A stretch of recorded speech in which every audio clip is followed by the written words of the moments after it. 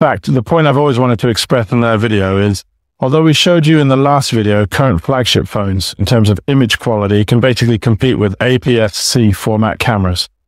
Even if you use a lower quality lens, it can still beat flagship APS-C cameras like the A6700.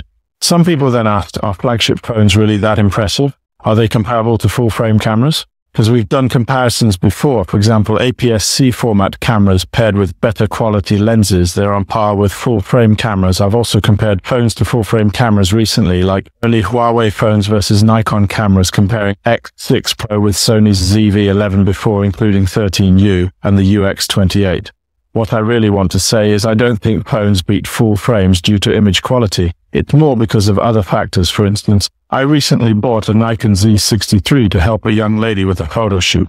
At that time, she asked me, with this big pro camera, surely it's much better than a phone, right? I thought about which would be better. Not necessarily. I suddenly thought, why not compare? Xiaomi 14U just updated its firmware. It now supports portrait mode at 120 mm.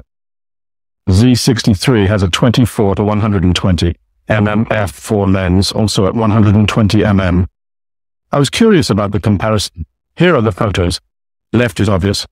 Right is Nikon 24 to 120 mm f4 on Z63.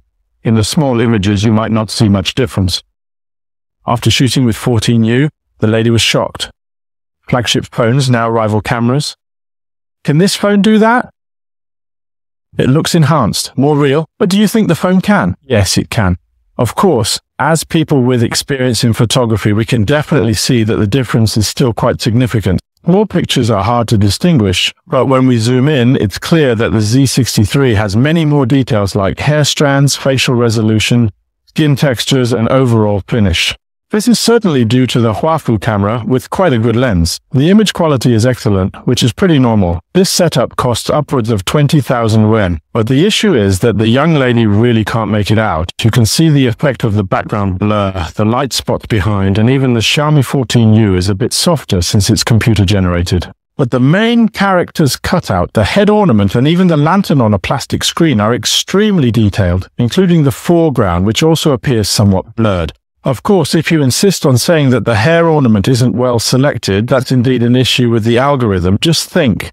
Last year, none of the smartphone manufacturers could properly select even the hair strands. This year, the accuracy of hair selection, including both the foreground and background, is almost perfect. Just imagine next year when the algorithms advance even further, when AI improves, what will the results look like? Everyone knows that AI is rapidly progressing and evolving, and every year brings a new surprise. Later, I also adjusted some scenes and made a comparison with the phone. You should know that the Xiaomi 14U was shot with its weakest telephoto setting since its sensor is also smaller, 1.5" plus a fairly small aperture of f.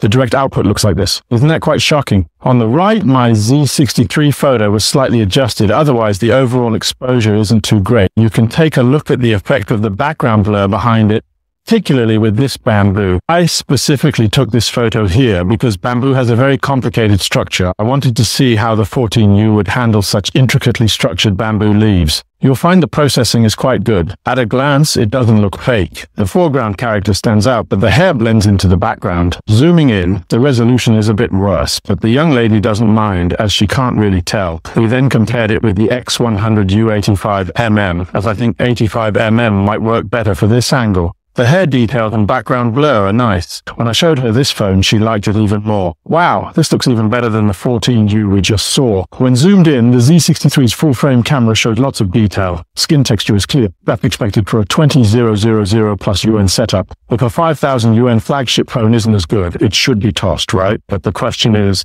as we discussed before, are these extra features necessary? Are they meaningful?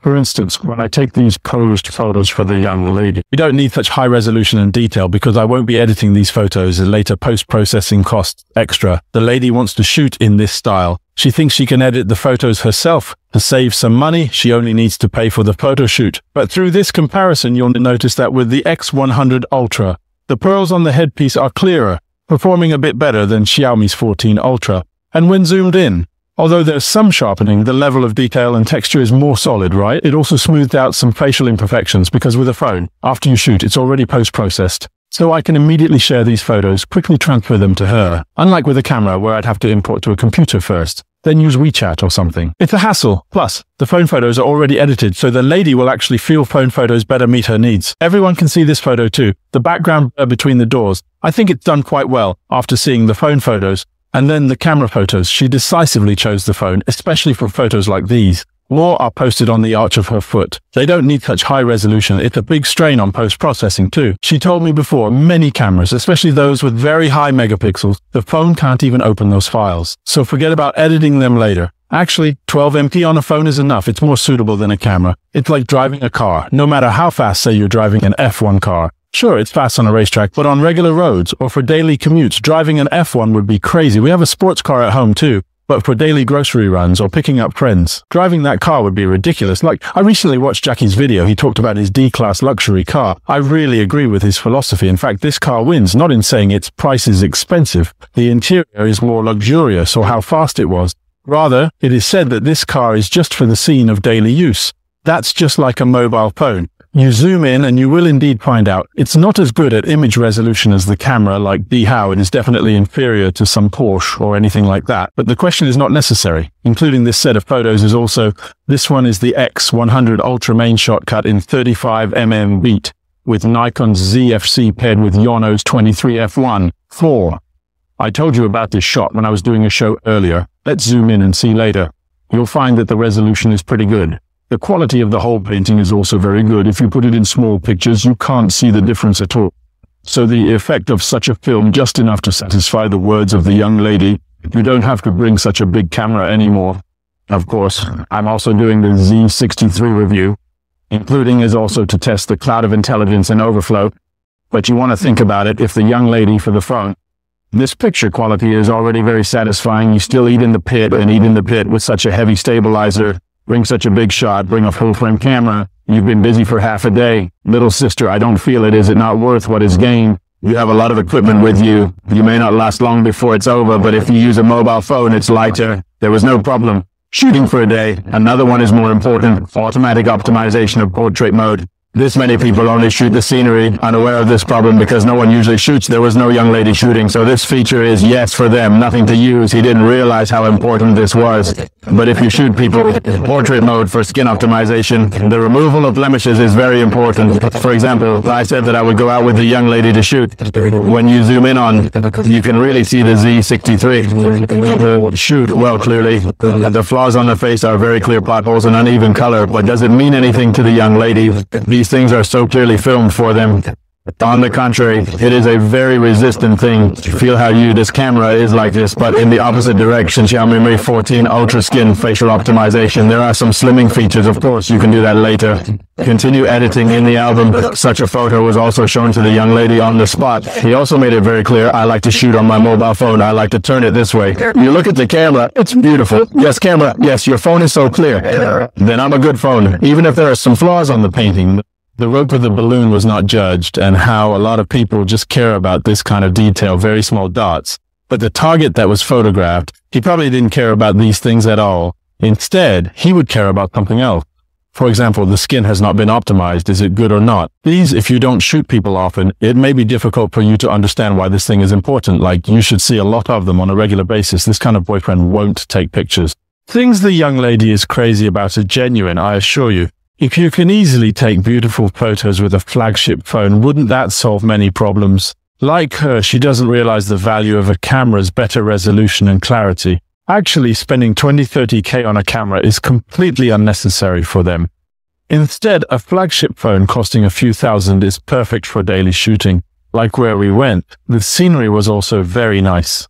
Take a look at how this turned out. I don't see a huge difference between a flagship phone and a 20–30K camera. At least for her, she doesn't see camera clarity as an advantage. She prefers the phone's auto adjustments and skin optimization. It can save you many steps, especially the X100ultra. Though it looks fake, its optimization is really quite impressive, including skin processing, portrait keying, focus simulation, and background light spots. I think this performance is already very, very good. She looked at this photo for ages, saying it was her favorite. It's ready to post on social media right away.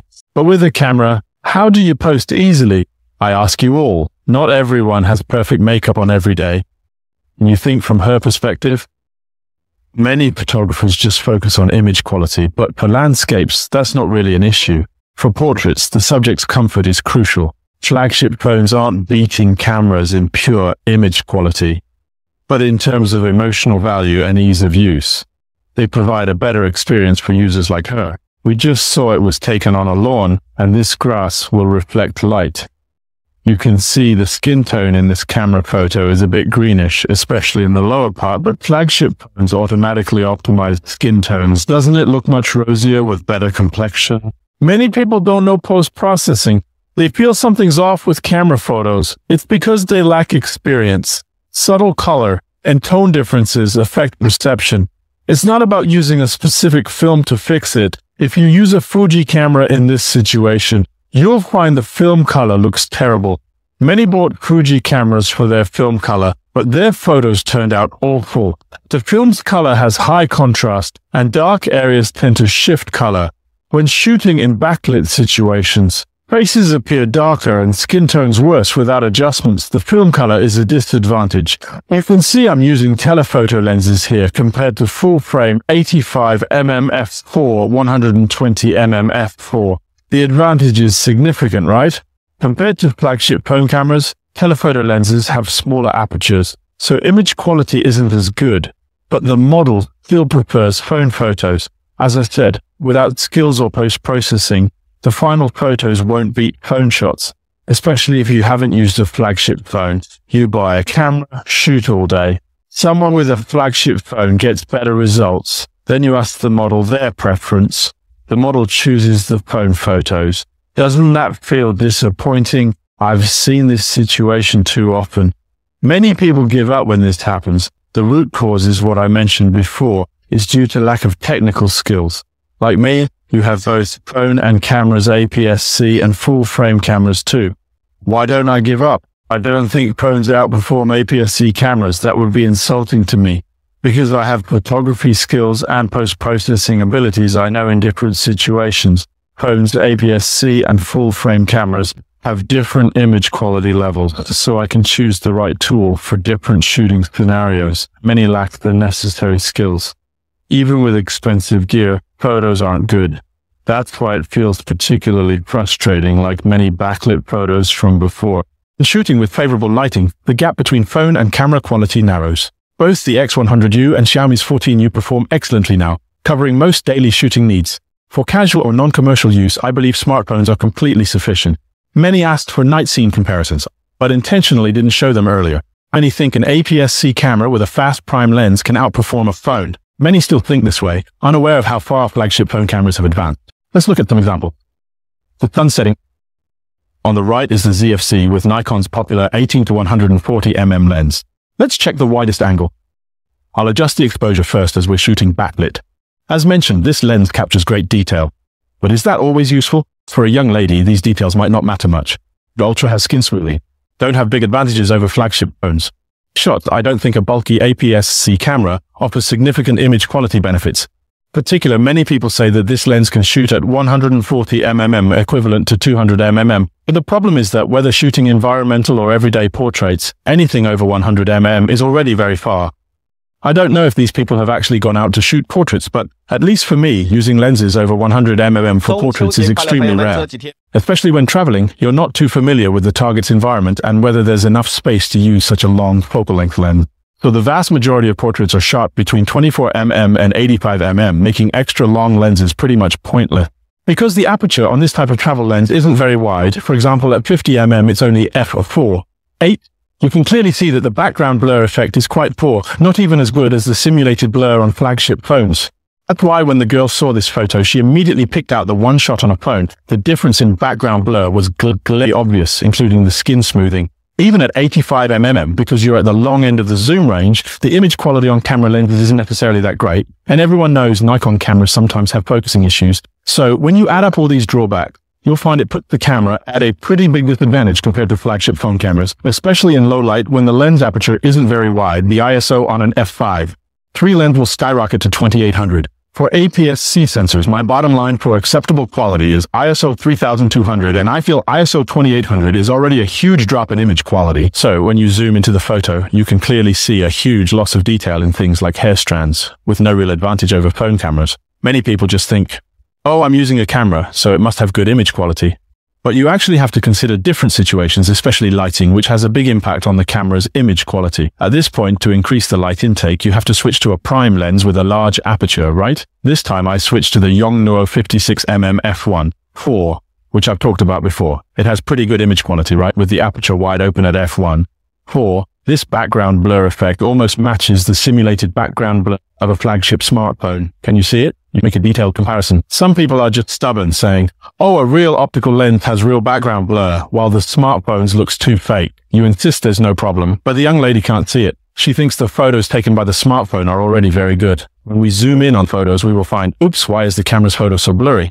Why? Because a low-end camera like the ZFC30 doesn't have body image stabilization, and the Xiaomi 56mm f1.4, being a third-party lens, doesn't have Nikon's VR image stabilization. So in this situation, when shooting with a shutter speed of 1%, it's very easy to get blurry images. Hence, the resolution is very different from a flagship-level smartphone. You can see that I took a lot of photos later, all of which have this problem because your camera doesn't have body stabilization, and it uses a third-party lens. In this kind of dark lighting, even if you open the aperture wide and the ISO can be reduced to 200, the resolution has dropped a lot due to shaking. So at this time, you have to increase your shutter speed. For example, if I maintain it at 1%, you will find that the picture is much clearer. But the shutter speed increase also means your ISO will go up. Now that the ISO has reached 500 in very low light, you'll find that the image quality of the camera is actually very similar to that of a smartphone. To open too big a gap. In reality, camera advantages aren't as good as imagined. Many reviewers just talk in front of cameras, sitting there chattering away aimlessly, never actually shooting in real situations. At most, they shoot some lenses or take pictures of test charts, real-world issues that they'd face when shooting. They basically never encounter and can't even discuss. But if you actually go out to shoot, you'll likely face these issues. I insist on real shooting to reveal comprehensive specific problems. You can see, in increasingly dark lighting conditions, even with a large aperture, high-quality prime lens, it's not as good as flagship phone image quality, right? How big do you think the difference is? I'd choose a flagship phone. Light, small, great quality. After seeing these comparison photos, considering phone and camera weight, unless you're foolish, you won't think an APS-C camera with a wide aperture lens gives enough benefit to justify it. This environment isn't extreme enough. Many say dim light shows camera advantages. Let's take a look together. 14ultra's portrait mode has a night mode switch. When shooting, it activates night algorithms. In thumbnails, X100ultra clearly suppresses highlights. I don't think that's very good. But zoom in on the X100ultra image. Its resolution is truly impressive. It's not just good, it's intimidatingly good. Moreover, it will also optimize the performance of the character's skin, including the blurring of the background, which does not look very natural. I deliberately chose this angle to shoot just to see how the flagship mobile phone handles this kind of highlight in the picture. After zooming in, when the camera does not have anti-shake, there is always a chance that it will shoot paste. But the mobile phone has optical image stabilization at its telephoto end, so you don't even say that there is a very serious occurrence of paste because of the shaking of the hand. Then, for ordinary people, I think this is very important. Including the camera, sometimes the exposure is not particularly good. It is a little dark. If the mobile phone automatically optimizes a scene, then there will not be a situation like this. The background is black. When you zoom in on it, you can see that when I increase the exposure of the whole picture, you will find that the background behind it is very noisy. This is because although it seems to be quite low in the current ISO 2800, but in fact the background of the ISO, you can think that it is ISO 6400 or ISO. When you pull up the exposure, there is a lot of noise in the back. But what the photo of the phone, because it is a multi-frame composite, you can see that the background noise is very low. So this is the mobile phone through some algorithms, battle synthesis, including the optimization of character skins, all give you an all-inclusive round. The effect is very good. And when we were shooting, the lighting environment was very complicated. You can see it obvious that the red light is hitting the face. I deliberately shot at this angle to see how the current flagship phones are optimized. Noise reduction AI but this is for the young lady. Rather, it's a benefit, can make your face clearer. The effect of skin ether is better.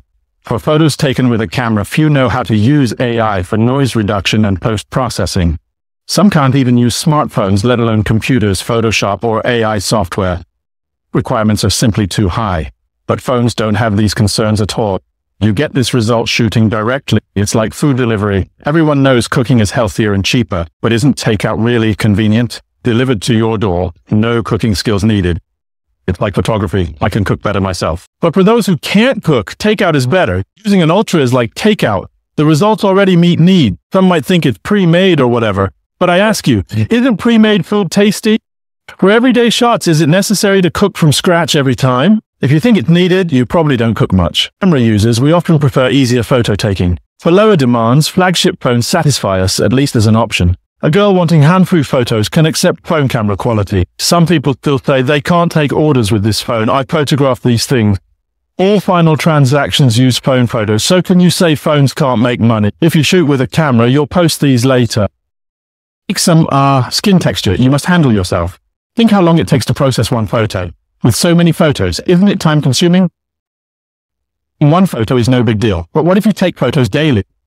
The more you shoot, the more you'll realize the benefits of using your smartphone, including when you're out having fun. If you've seen this comparison, and if you've taken night photos, you might use a large aperture lens.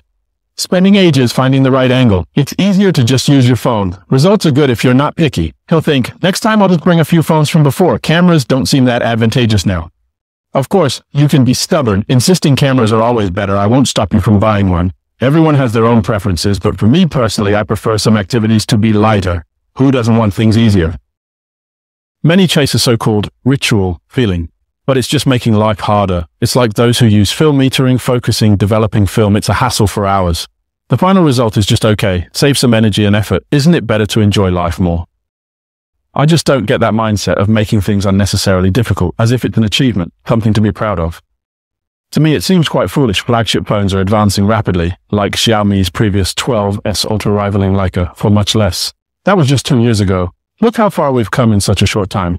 Now these flagship phones have reached this level. Imagine 2 years from now, how far phones will advance. Compare that to camera progress, Nikon APSC, Z30, Z50. How old is this CMOS tech? Can you expect in 2 years a camera better than Sony A? We've compared with a 6700 before Sony's flagship CMOS, their flagship APS-C cameras. They're still quite competitive. You don't even want to talk about the garbage of other houses. So if you don't believe the current flagship class phones, it's better than the quality of the camera's paintings, or take a look at the more real ones like me. Comparison of actual shots. Only then can you have a correct understanding like others, those digital zones. What some photography area reviews, really completely unbearable. I don't know what I'm talking about every day. It's all about promotion. It's all about getting you to buy those expensive shots. More than 10,000 yuan to buy an 85 G Master 2. Be sure to use original lenses. This is actually after you actually buy it. Can you shoot a blockbuster just like I recommended to everyone? Cost-effective camera and lens Yongnuo 56 1.4 is already good. That's how it was filmed. If you don't have the post-processing technology, he was also reluctant to learn photography. So why not just buy a flagship level phone? The night scene is already like this. Now what kind of advantages does the camera have? Except for a lot of people say I use a long coat to beat the birds. You can guess I haven't ever photographed my phone with an external lens to shoot birds. If you want to see it, please deduct 1. I will update this show later. I don't know, you've seen so much of it. Comparison of night photos. Whether or not there is a stereotype of cameras and phones now. There has been some improvement. I think the current consumers are really pitiful. The whole network can be said to be global. Except for me, no one is making this kind of actual comparison. Those KOLs are all taking the money of the manufacturers blowing there. You have to spend money on more expensive lenses. The more expensive the camera, the better the image quality, but in reality, many people spend a lot of money. I bought it back and filmed it for a long time. Why is the result so ugly and ugly? The quality of the paintings is not good. Then look at my comparison like this. It's not as good as a flagship phone. Isn't it quite unbearable? One more point, many people have broken the defense after seeing this comparison, ran past and scolded me. It's useless for you to scold me. Do you understand? Now the camera quality is so poor I didn't do it. The picture quality of the flagship mobile phone is so good I didn't cause it.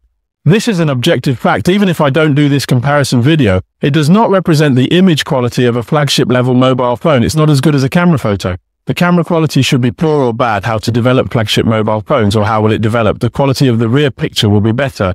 Precisely because no one compares like me. I was the first whistleblower. I understand that the gun hits the first bird, but scolding me can't change the facts. You can say that you are stubborn and stubborn. The picture quality of the camera is better. How can the camera be more layered? Color reduction is better. It doesn't mean anything because of any one person. Just spend money on a flagship level phone. Whatever you want, its performance is better than the camera. When more and more people have found flagship level mobile phones better than APS-C format cameras, no one is buying an APS-C format camera, and you can see it. Now, the sales of cameras have been declining year after year. Why? Because everyone is not stupid. You can see it. Now, the advancement of the flagship level of the phone. So after the camera. As crosstalk becomes less common, dealers will only raise prices more. If I'm buying a camera, go ahead and pay more. No one's stopping you. But for flagship phones, new models come out yearly, making last year's much cheaper. An Ultra costs 5-6K now, 3-4K next year, and 2-3K the year after. Your camera rises 500 yearly. How many fools will keep buying cameras? Pair front-facing phone cameras with large aperture lenses in low light. Next time we'll discuss the tough issue, even for Chinese cameras, dynamic range.